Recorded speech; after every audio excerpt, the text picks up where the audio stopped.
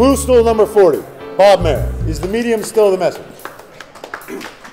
All right, so Marshall McLuhan, a long time ago in the 60s, wrote a book called Understanding Media, which promptly was misunderstood by virtually everybody who came afterward. If you've ever seen the movie Woody Allen's Annie Hall, there's a great scene when they're waiting for a movie and some blowhard professor is holding forth upon his interpretation of Marshall McLuhan's ideas, and Woody Allen's getting progressively more irritated till he finally pulls Marshall McLuhan himself out from behind a sandwich board to tell this guy that he was full of crap.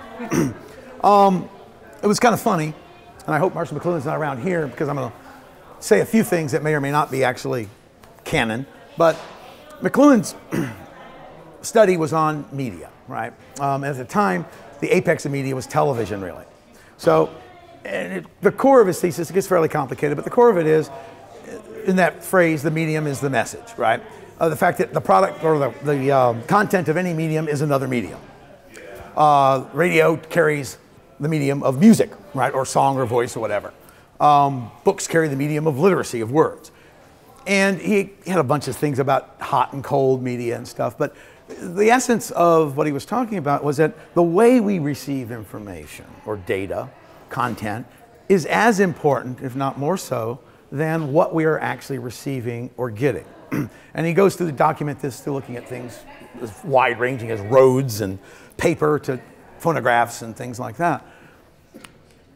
I'm interested in the contemporary era, and particularly in the digital world, the virtual space, the internet, and I'm particularly interested in music because I use music in class a lot. And one of the things I've noticed when I'm doing music as text for a variety of purposes to analyze is that there's a disconnect between the way I am looking at music and the way oftentimes my students are looking at music. And I was pondering this, for many reasons why, and I've talked with other folks, with my office mate there, Craig, and others on these things, and a lot of different opinions, but to me it seems that a lot of this is tied up in actually the medium that people get music through today, which is primarily the internet. Now, McLuhan died in the 80s, I think, in mid-80s, and long before the internet became a big thing. But a lot of his ideas sort of lay the groundwork for an interpretation of what he might have said had he gotten to appreciate the internet. And I think there's some interesting things I can dig out of there. As a medium, the internet is sort of like the uber medium or the medium, right? If every medium carries just another medium, the internet carries every other medium, right? But it's more than just that, right?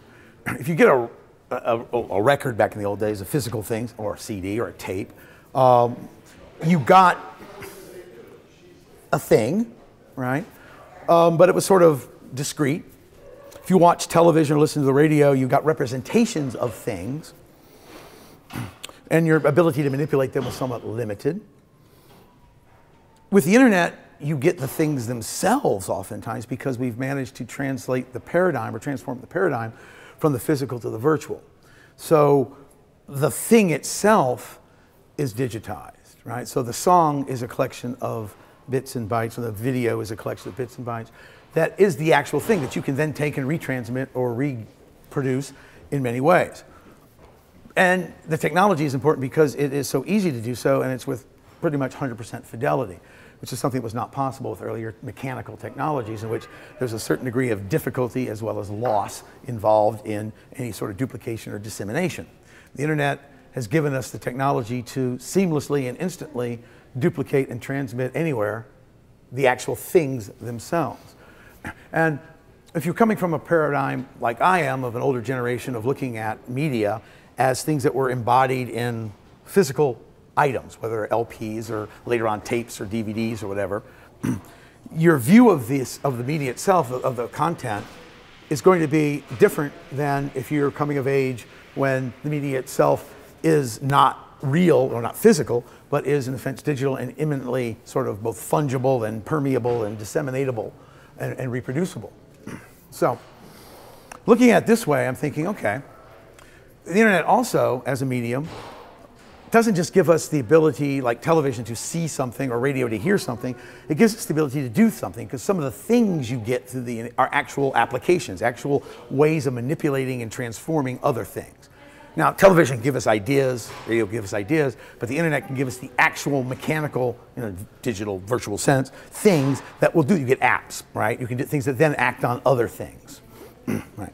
So within that context, what we would consider media content, things like music, movies, that sort of stuff, exist within a very different universe, right? They're part and parcel of stuff that is we regard as sort of instantly accessible, instantly duplicatable, but also sort of existing in and of itself, right? There is no necessary, we are disconnected from the creation of it.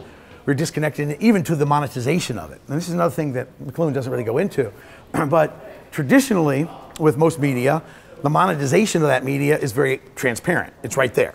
You understand it. Mm-hmm. You buy a record, you buy a CD, you buy a DVD, you buy sheet music. You know, you have to buy, of course, the phonograph or the device to do it, but the actual stuff you had to physically obtain. If you stole it, you physically had to get it. And if you got it bootlegged, it came to you in a physical format. There was a transaction cost involved, right? And that transaction was more than just monetary in the sense that commodification structured the way you viewed that stuff. The limits of your, sort of acquisition of this sort of thing were physical, whether they're monetary or space or whatever. I remember people who would acquire many, many record albums and things. It was a big deal. It cost a lot of money, took a lot of space, right? The same amount of music that somebody who was an avid audiophile in the 1970s could have in like their dorm room would be a tiny fraction of what is available on somebody's phone, right? I'm thinking that this makes a difference, that technology at certain points, times, causes a sort of a paradigm shift in the way we view things. In many cases, technology just sort of iterates and evolves with things. But I think we've built a fundamental transition here in the way we view these things and the way we process them intellectually as well as sort of economically. So all of this sort of is in service of this idea of, okay, why is it that when people, not me and not my generation, my students, look at the songs, the media that I give them as text, why are they seeing them differently? And so I have some hypotheses. That in a sense, the message of the internet medium is one of vast expanse. It's one of instantaneous access. It's one of deracinated or unrooted lack of connection. It's alienation in Marxist terms. The stuff is there. It exists. It is easily accessible. It's instantly accessible. It's instantly duplicatable. It has no particular grounding in anything. And this is, people, not to make not moral judgments, not good or bad. It's just that when one wants to access this media, the only real limits are, in a sense, bandwidth. I mean, the only reason that high quality video isn't quite as easily available as music is that doing things like 4K over modern broadband is kind of problematic right now, especially in this country.